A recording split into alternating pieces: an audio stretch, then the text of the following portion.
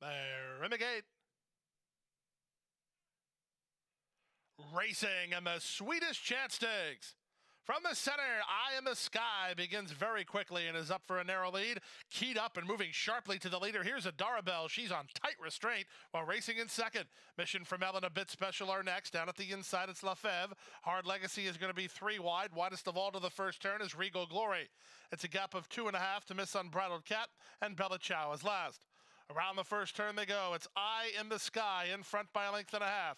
From the outside, a bit special, the joint second. Settling a bit better now is Adarabelle toward the rail third. Racing up on the outside, fourth is Regal Glory. 3 wide Mission from L. Then down at the inside goes Lafèvre. Hard Legacy is in and amongst rivals. She's also pulling pretty hard. A gap of 3 to Miss Unbridled Cat, and the trailer is Bella Ciao.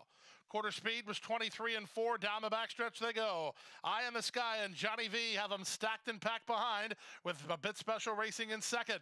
At the inside, Adarabelle follows along in third. Out 3 wide is Regal Glory. She's plotted a wide course today. Mission from L is in the 2 path and getting underway. Hard Legacy 3 wide. Lafèvre is next, working 3 ahead of long shots Miss Unbridled Cat and Bella Ciao. They round the far turn in the Swedish Chant through a 48 and 1 opening half mile. Here's a bit special, and Leparoux up to take a narrow lead toward the inside. Eye in the Sky on the outside, and Regal Glory, and they're at the top of the stretch. A bit special, wheels for home, confidently handled and up to the task with 1/8 of a mile to go. She now leads by 2. Regal Glory is up into second. Eye in the Sky is third, then Lafèvre, but a bit special continues to prove she's the real deal. She'll win the Swedish Chant by 2.5 while very confidently handled. Regal Glory was second, closer for third. Lafèvre and Eye in the Sky in 1:35 and 3.